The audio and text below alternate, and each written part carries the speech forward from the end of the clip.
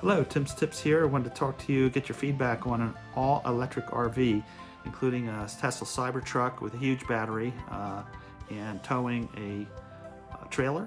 And I want to show you how I might do it, what possibly might come out of Tesla to enable us to do this.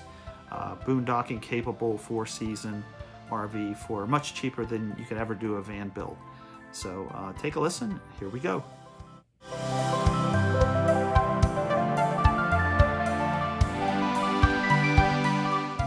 So based on my background here, I wanted to build an all-electric RV, and as you know, I built a Sprinter van with a Tesla battery in it, but I wanted to go all-electric. So I looked at what the Cybertruck could do. It probably has an 800-volt battery. I looked at all these requirements. It probably has a 220-volt inverter or some inverter that we can tap off of.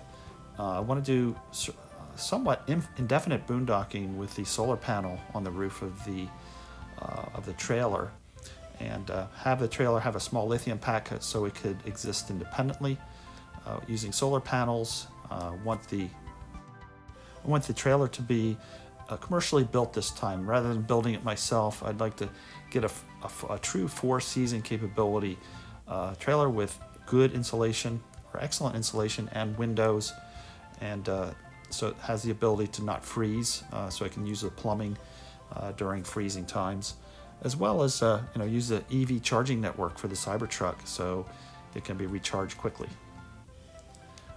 Also here, looking at a vendor search, we looked at a charger for the RV's lithium-ion battery, solar panels, retrofit the RV for all-electric operation, including the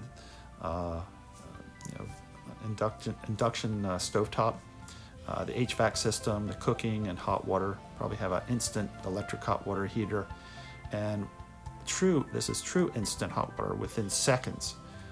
So I have these requirements, and then wanted to show you what the some of the Cybertruck marketing from the Tesla website. The storage, they're obviously advertising it to tow a lot of weight, and I'll get into that later. Being able to store some other things in the bed of the truck. 6-passenger capability, so definitely good for families. Showing some camping capability here for 1 or 2 people.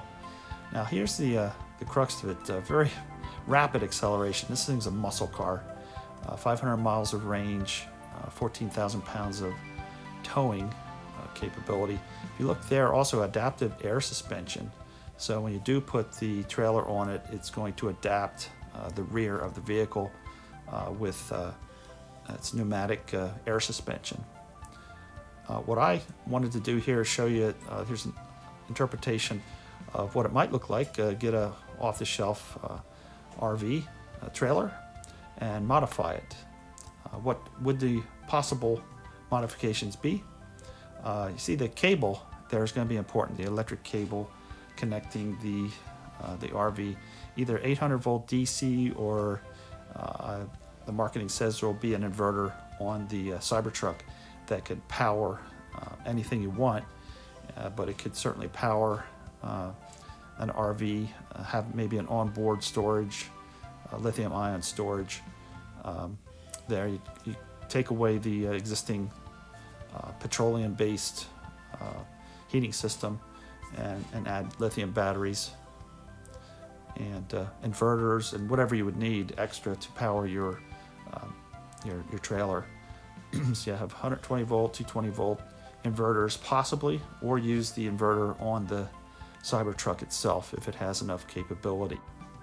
So as shown here, if the Cybertruck has a 220 volt inverter or even 120, you could use that cable to power the trailer, and you'd have to balance how much load the trailer draws versus what the Cybertruck can provide. So that's it now for all-electric RV, finally within our grasp, maybe by the end of 2021 or 2022.